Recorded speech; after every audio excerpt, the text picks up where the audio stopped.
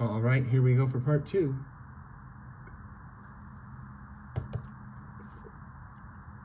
We know that 8 gallons of gas for my 650-mile road trip, 8 gallons of gas gets us 210 miles. How much more gas is needed? Well, let's see. If I draw a linear model to help me understand that, I think that'd be a good idea. So I know I have a 650-mile trip. I think I'll put that right. Yeah, 650 up here. Okay? Gallons of gas, I don't know. But I do know that when I went 210 miles,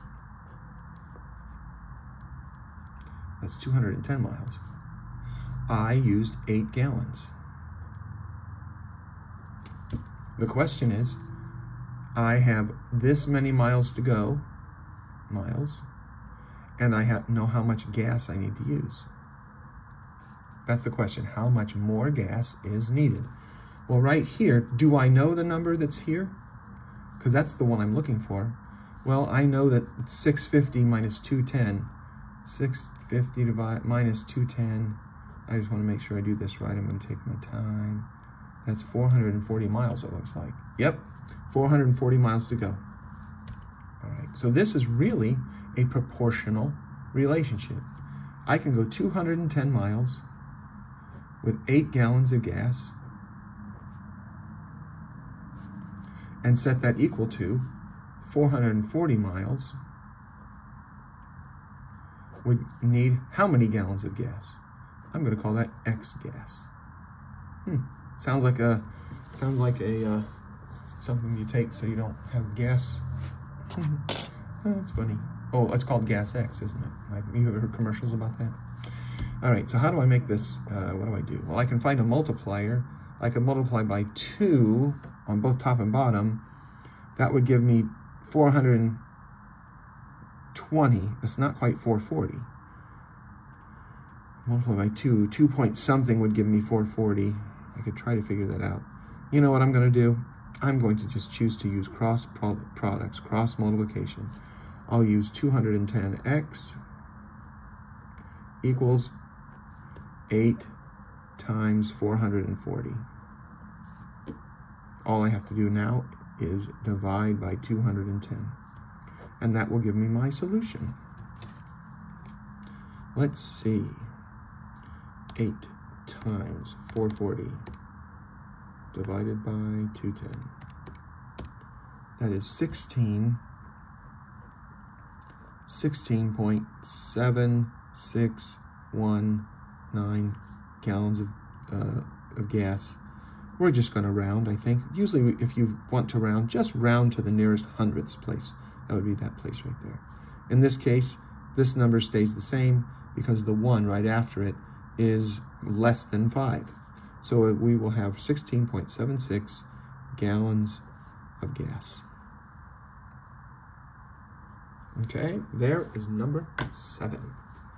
Now for number 8, I already kind of drew a model for this because I thought I'd take a little while to do that. So here's number 8. 2 miles to the beach. So we know from home to the beach there's 2 miles. We know the first trip, it took 15 minutes. And the second trip on the way home was 6 miles per hour. How many minutes less to the beach? Well, we know this was 15 minutes to the beach. And this might be more. I don't know. Let's see. If I could do rate times time equals distance for this part, that should help me. Rate times time equals distance. That's the formula you need to remember. Rate times time equals distance. Hope you can see the top line there. Rate. Well, I guess that'd be 6 miles per hour. The time, we don't know the time. The distance is 2 miles. Oh, that's pretty easy. 6 times t equals 2. I think I'm just going to divide both sides by 6. So t equals 1/3. Does that mean t equals 1/3 of a minute? What does that mean? Well, this is miles per hour. This is an hour. This is a unit rate of hours. This is 1/3 of an hour. 1/3 of an hour is how many minutes? 1/3 times 60 minutes equals 20 minutes. 20 minutes. Okay, 20 minutes. So how many minutes less to the beach than from the beach? Well, this is 60 minutes right here. Not 60, 20 minutes. What am I doing? 20 minutes. 6 miles per hour means it's 20 minutes from the beach at 6 miles per hour. That means this person must have gone faster on the way to the beach. They sure did. Well, let's see, the difference there is 5. So how many minutes less to the beach? It'll be 20 minus 15, which equals 5 minutes less. There you go. All right, number 9. Which is more, 40% of 200 or 60% of 130, and why? How do you get that? Well, we know 40% of 200 is simply this, 40 or 0.4 times 200, and this other one, 60%, 0.6 of 130. Which one's greater? I'm going to put a box here. We have to determine which one is greater and which one is less than.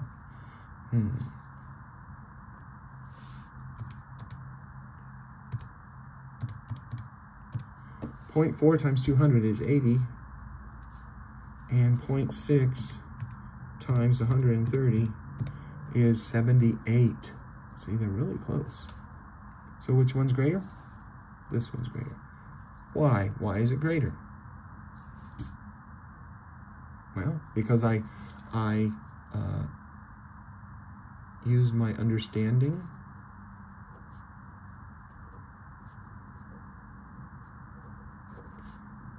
of percent of each number and figured out each part. That's what I'm going to say. There we go. Looks pretty good and pretty standard to me. I figured out what each part is worth by using percentage. That's number 9. Let's go to number 10. Okay, hold on to your hats. We're going to try to do this as quickly as we can. 35% of the classes are 6th graders. 49 6th grade classrooms. How many classrooms are total? Well, I know that if I have 35% of the total classrooms equals 49. This is 35% of all the classrooms is 49. I simply am going to multiply both sides by 100 over 35. 100 over 35. So I have 4,900 divided by 35. That is 140 classrooms. Okay, this is my percent, but in this case it's a fraction, over 100. Gee, I did that whole problem without even putting the book in the right place. I'm so sorry. So anyway, percent over 100 times the total is the part. Well, instead of percentage, it's just going to be, oh yeah, we're making it into a fraction here. Percent times the total. It asks us, 49 6th grade classrooms, how many classrooms total? There we go. Percent times the whole or times the total is the part. 35% is the part, recognizes 49. When I do that math and set it up that way, I get 140 rooms. For these next problems, number 11, AB, and 12AB, these are proportion word problems, or proportion problems, period. We have a ratio of 4.2 over 3.6 equals x over this. We simply cross multiply, and solve. I get 4.2 times 20.88 equals 3.6 times x. 3.6 times x. I'm going to divide both sides by 3.6. And that's why I'm letting you use a calculator on the test. You could figure that out by yourself without a calculator, but why I'm letting you use a calculator. Divided by 2.6. That is going to be 24. X equals 24.36. What's nice is it works out to that. That's what it is exactly. 24.36. This next one is done the same way. Just watch. 11.5 times y equals 5 times 30.6. I'm going to divide both sides by 11.5. It comes out really nice. Okay? This will be 1y equals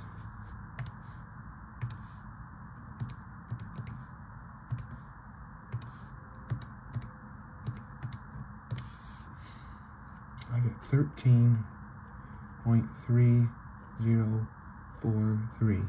So if I round to the nearest hundredth, it's 13.30, not 31. This number has to be 5 or greater to make that a 1. Now here's something a little different. This one actually has a variable plus a number. How does that work? Let's see what happens. Okay, let's see what happens here.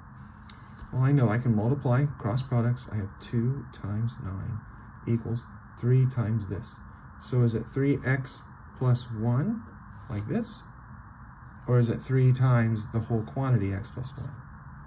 It's this. Trust me, it's that. And so we have to take the 3 and multiply everything within there. That one and that one. We have to multiply by the 3. This side will give me 18 equals 3x plus 3. Well, I guess I'll subtract 3 from each side so that I can get the terms with the x on one side and the constants on the other.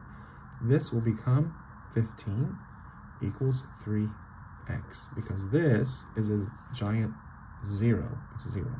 Now I'm going to divide both sides by 3, and that gives me what? Oh, this is a giant 1. Oh, 15 divided by 3 is 5. X equals 5. There's your solution. There's number 12a. Number 12b.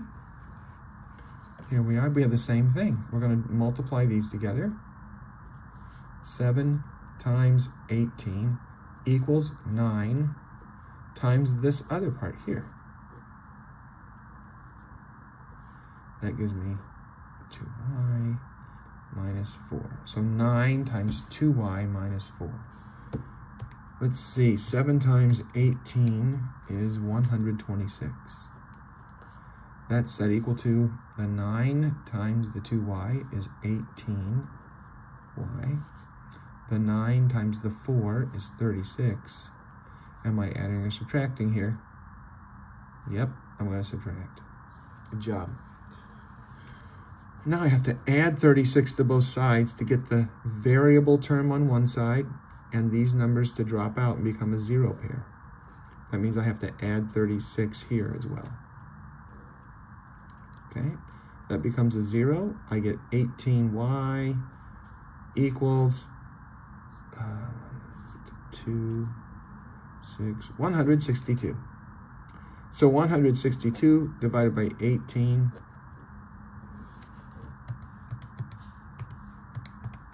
that gives me 9. Y equals 9.